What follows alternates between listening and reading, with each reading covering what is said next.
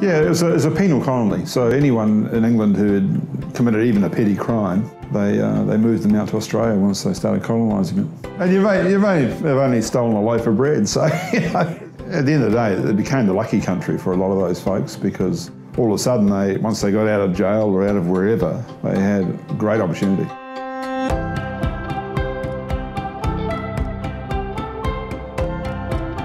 Hi, I'm Nathan Potts and I'm the field pastor for Insight for Living Australia, New Zealand and the South Pacific. I do that part-time because I'm also a pastor of a church based in Melbourne, Australia. We've been in Australia for 37 years. We have 3 full-time employees. It's a very small ministry team, but a very effective team. I started life in the packaging industry. Actually, I left school at the age of 18 and 19 and went on a management cadetship. Pretty much spent 21 years in that industry. And throughout that time, my wife and myself, we've been serving in lay leadership inside local churches. First came familiar with Chuck's work when I read his book, The Grace Awakening. Actually, when Julie and I got married in 1990, in the first couple of years, we said, okay, at some point in time, we'd like to go into full-time ministry. And the Lord honoured those prayers. And in 2007, it became very clear that it was time to move out of the corporate world and into ministry. So we spent the next 3.5 years in Portland, Oregon. Did my Master of Divinity there. And then moved back to Australia. And it was at that point in time we started getting involved with Insight for Living in 2013. For Australia, I take care of looking after the theological content of what we promote. And a large part of what I do also is to interact with listeners.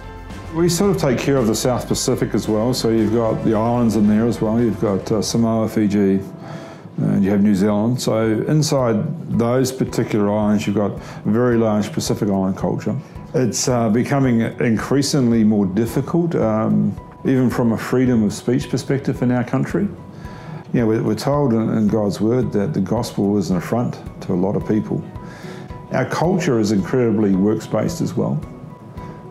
You know, sure, we have the postmodern mindset going through, but there's also these traditional values more from a works-based mentality that are there.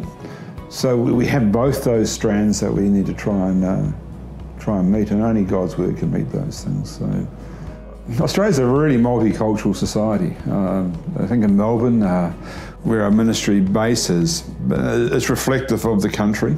So we have an incredible opportunity because we have the world at our feet. I think the challenge for us is to tap into that and use what we're doing around the world globally and using that back in Australia, especially actually with if Mandarin came online, because we do have a lot of Asian folks and the younger folks are learning English, and we have that opportunity to spread the good news in that way. We are independent financially, so that's a good thing.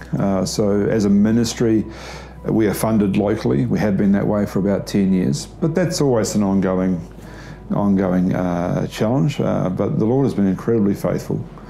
Our major cost is being on the radio, being on the public radio. So pray for that.